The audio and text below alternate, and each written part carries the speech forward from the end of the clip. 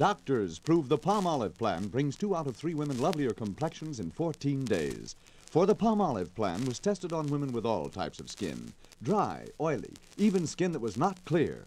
Yes, regardless of age, type of skin, or previous beauty care, 36 doctors proved the 14-day Palmolive plan brings fresher, brighter, younger-looking complexions. So get Palmolive soap and start your 14-day Palmolive plan now.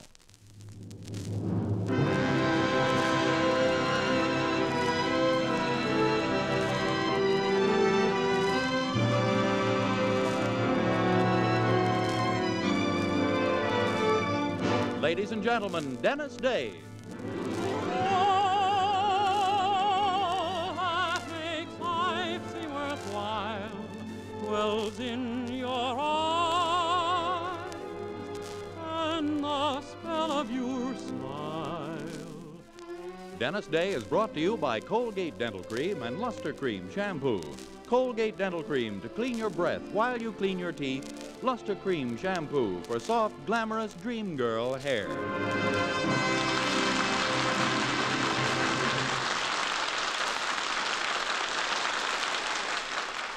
The Dennis Day Show with Barbara Eiler, B. Benaderet, Dink Trout, John Brown, Charles Dant and the orchestra, and yours truly, Vern Smith, is written by Frank Galen and stars our popular young singer in A Day in the Life of Dennis Day.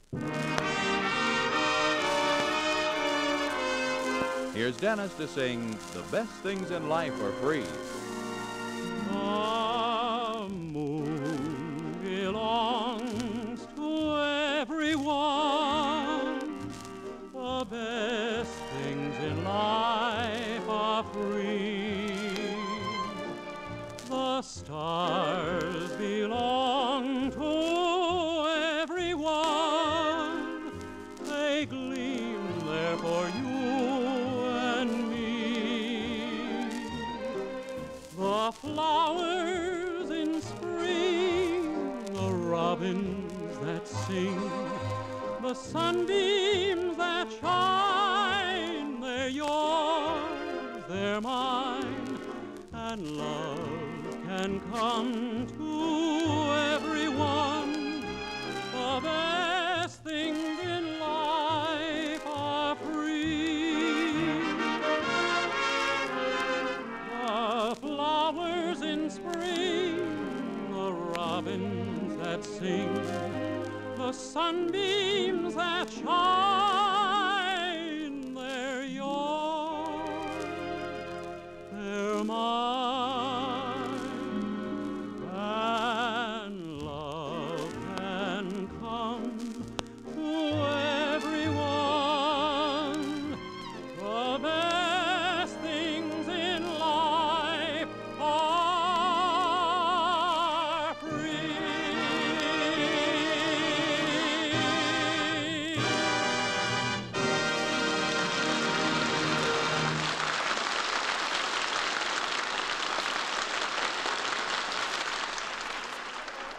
Colgate Dental Cream cleans your breath while it cleans your teeth. No other toothpaste does a better job of cleaning teeth than Colgate Dental Cream.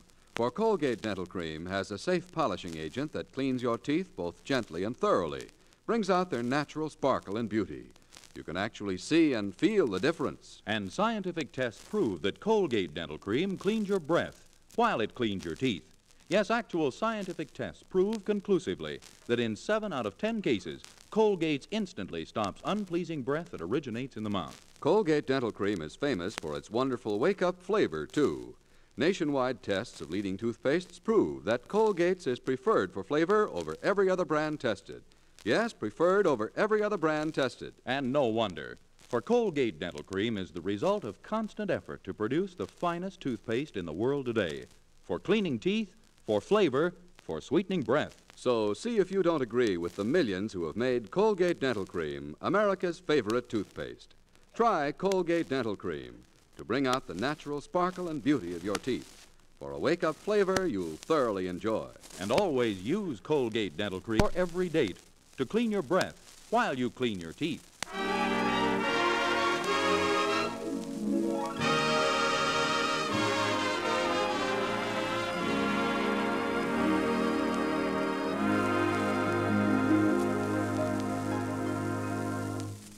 Well, it was yesterday, as Dennis was coming home from work, that their paths happened to cross. She eyed him once or twice and then began to follow him. This had never happened to Dennis before, so he walked faster. But she walked faster, too. Finally, he stopped and asked her nervously to go about her business. She merely rubbed her head against his trouser leg and wagged her stump of a tail. And since no one knows better than our young hero that a dog's life is not an easy one, he took her back to the Anderson boarding house to beg her a home. Leaving her outside on the porch, he went in to tell Mrs. Anderson the story of the poor, friendless creature.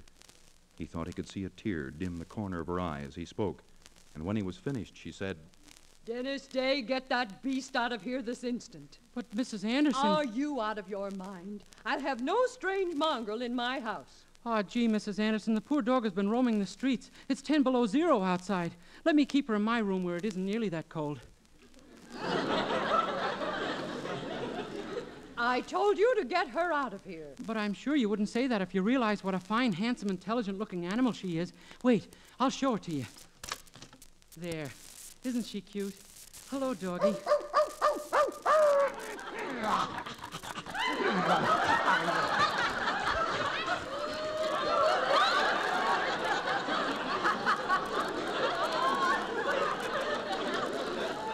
So this is your handsome, intelligent-looking animal. Yes, ma'am. And notice how nice and mature she is. See? No teeth. Well, you can bet that's the only thing she has none of, the way she's scratching herself. Oh, all dogs do that. Not that way. That dog has ticks. She has? I can't hear anything.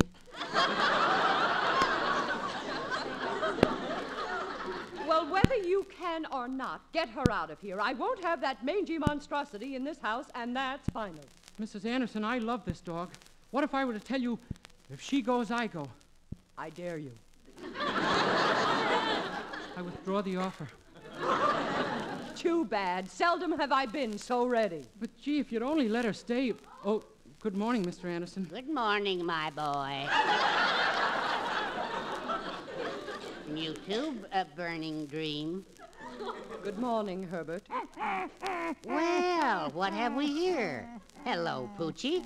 Shall we be friends? Herbert, I don't like that beast. So long, Poochie. Nice meeting you. Well, what are you waiting for, Dennis? Take this animal down to the pound where it belongs. But, gee, Mrs. Anderson, she's a Cocker Spaniel, just like Mrs. Stewart's show dog. Maybe she's valuable. If we cleaned her up a little... Dennis, I consider the subject disposed of. I think you know what that means. Yes, ma'am. Keep quiet before I'm the next subject to come up. Exactly. Goodbye, Dennis.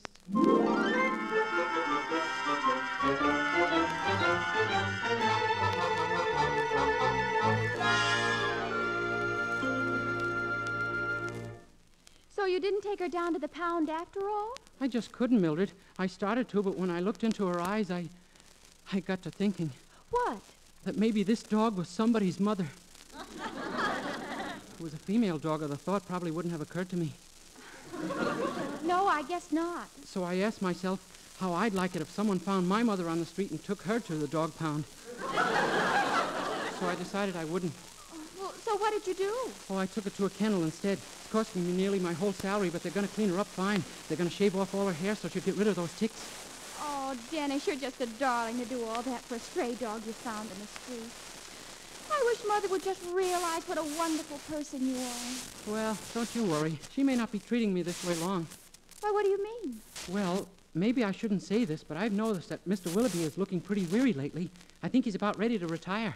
Oh, golly, and that you run the store? Oh, Dennis, do you really? Yeah, he must be awfully tired. He hardly criticizes me at all anymore. Just looks at me. He just looks at me every now and then and says, "Why don't I give up?"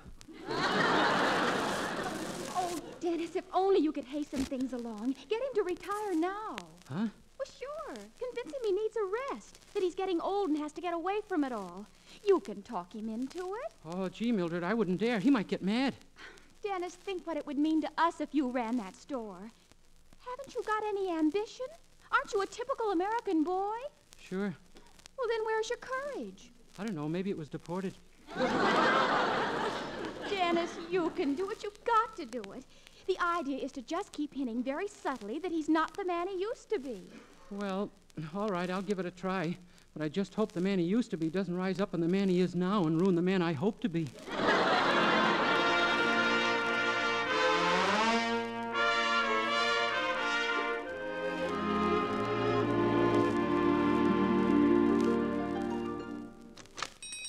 Good morning, Dennis. Good morning, Mr. Willoughby, you poor old soul. I see you managed to make it to the store again this morning. Huh? What are you talking about? And why are you staring at me? Do I look strange? Oh, no. You're looking fine. Very natural.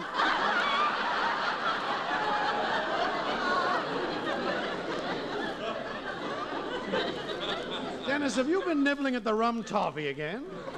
Oh, no, sir. I'm just admiring you for keeping on like this at your age. Never mind my age. Just get to work. We're going to be very busy today because tomorrow's a holiday. Oh, that's right. Lincoln's birthday. What was he like, Mr. Willoughby? Dennis, are you crazy? What's the matter with you today?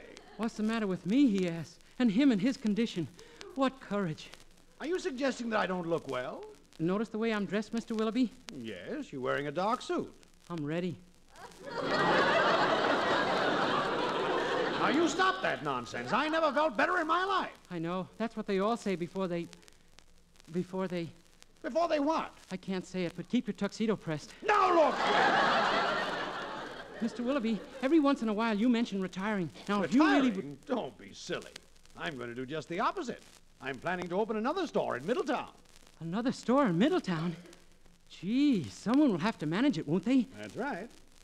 No. Oh. I'm going to manage both stores myself. But in your condition... Dennis, I'm perfectly healthy. And if I look worn out, there are two very good reasons for it. What? The other one's a family problem. Oh. Yes, my wife's brother's moved in on us. He's got my room, my bed. I sleep on a cot in the den.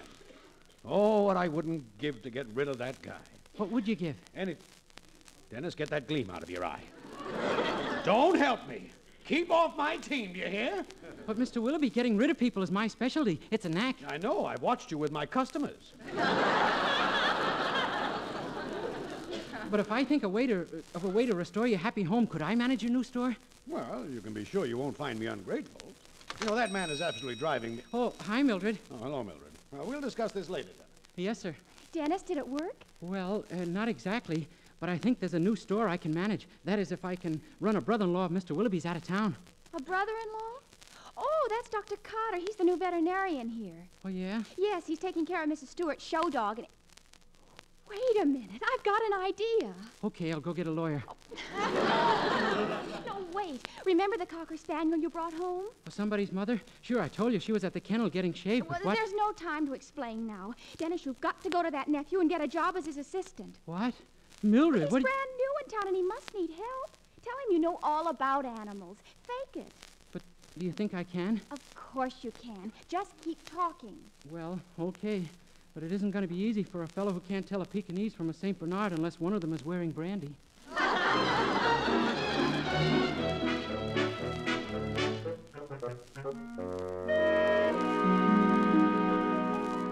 I see. So you'd like to be my assistant, Dr. Day. And I could really help you, Dr. Cotter. There's mighty little about the veterinarian business I don't know. Well, just how much medical experience have you had with animals, Doctor? Oh, lots and lots. I've been at it since I was 10 years old and helped my pet pony bring his puppies into the world. They're called colts, Doctor. Yeah. Well, anyway, he had 9 of the cutest ones you ever saw. He? Isn't it rather unusual for a male pony to bring young into the world, Dr. Day? Why, yeah, now that you mention it, we were all quite surprised when he managed to do it. Then, of course, he was a trick pony. Dr. Day, do you mind if I ask you a few simple questions about our work? Huh? Just to make sure you're the right man for the job. I made a blunder somewhere, huh? It's barely possible, yes. For instance, what do you know about cows? Cows? Yes, they're four-legged animals that moo. Now, suppose you were called in to look at a sick cow. What's the first thing you do?